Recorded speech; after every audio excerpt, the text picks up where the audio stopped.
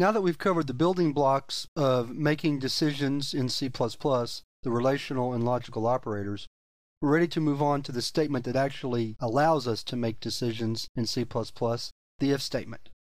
We're going to start with the simplest form of the if statement, and I'm going to show a diagram of it now. The if statement, or the simple if statement, consists of the keyword if followed by a relational expression. This can be a simple relational expression like name equals Mike, or it can be a complex relational expression that includes logical operators.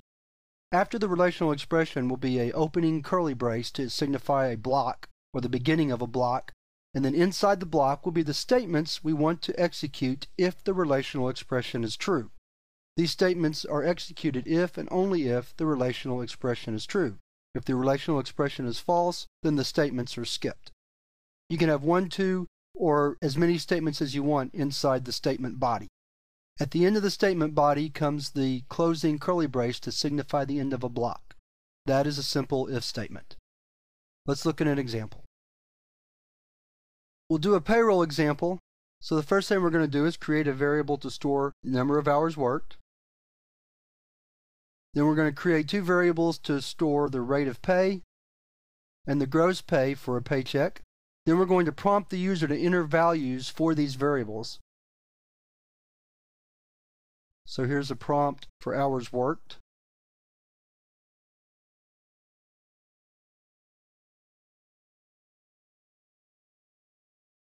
Here's a prompt for the rate. We'll say rate of pay just to make it a little clearer. Now we're ready to start the if statement. Actually, we're going to have two if statements. The first thing we're going to say is if hours worked is less than or equal to 40, then we're going to calculate gross pay as being hours worked times the rate. A very simple calculation. That covers the situation if hours worked is less than or equal to 40. However, if hours worked are greater than 40, then we need another calculation to include overtime pay.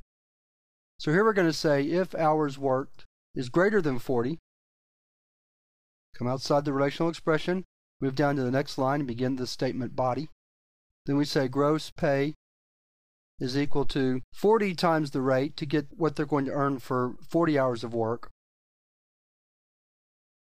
plus the number of hours worked minus 40 times the standard rate times 1.5, assuming they get time and a half for overtime.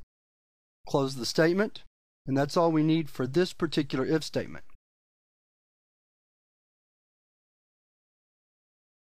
Then we'll write out the result. All right. Before we run this, let's go over the program one more time. So we have variables for the hours worked, the rate, and the gross pay. We prompt the user to enter the hours worked and the rate, and we're going to compute the gross pay from those two values. Our first if statement checks to see if hours worked is less than or equal to 40, or straight time. If that is true, then we compute gross pay as being hours worked times rate. The next if statement checks to see if hours worked is greater than 40. If that's true, then we compute gross pay as being 40 hours times the rate for straight time, plus hours worked beyond 40, or minus 40, times the rate times 1.5, or time and a half. Both if statements are checked, but only if the relational condition is true in one of them will the actual statement body be executed. Let's run the program now to see what happens. For the first one, we'll say the user works 39 hours, the rate of pay is $20 per hour, and we see their gross pay is $780. So in this particular case, what happened was hours worked was 38. 38 is less than or equal to 40.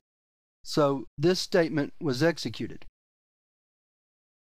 The relational expression of the second if statement was then checked, but it was found false, so the program skipped down to the cout statement to display the result.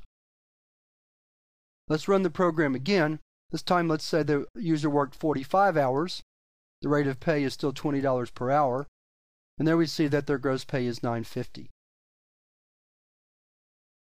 So this time, hours worked was checked to see if it was less than or equal to 40. That was false since the hours worked was 45. So it skipped the first statement body for the first if went to the second if, compared hours worked greater than 40, found that true, so computed gross pay based on our overtime formula, and then displayed the gross pay.